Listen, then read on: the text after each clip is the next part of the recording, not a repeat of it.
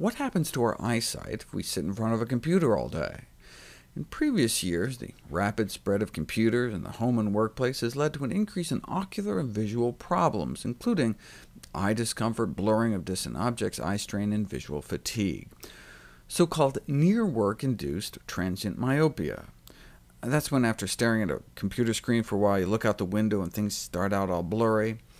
That's because our poor little ciliary muscles pulling at the lenses in our eyes are locked in this constant state of contraction to keep that near focus. Over the time, this can have long-term adverse consequences.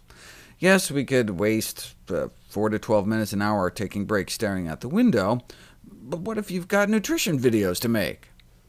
The effects of black current intake on video display terminal work-induced transient refractive alteration in healthy humans. A double-blind, placebo-controlled crossover study finding a significant improvement in refractive values and eye strain symptoms compared to placebo.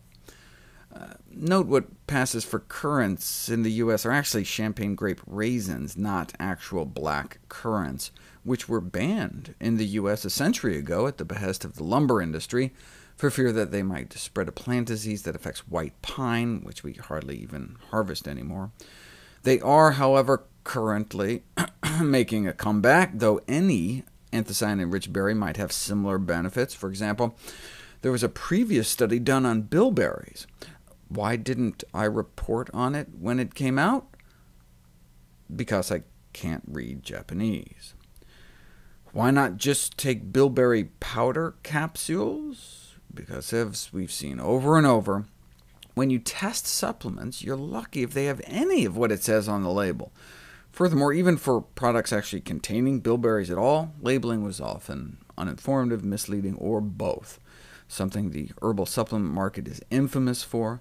The largest study to date found that it appears that most herbal supplement labels lie. And who wouldn't want to eat this rather than this? It's interesting, bilberries gained notoriety during World War II, when it was said that pilots in the British Royal Air Force were eating bilberry jam to improve their night vision. It turns out this may have been a story concocted to fool the Germans. The real reason the Brits were able to all of a sudden target Nazi bombers in the middle of the night before they even made it to the English Channel was likely not because of bilberries, but because of a top-secret new invention they needed to keep quiet, called radar.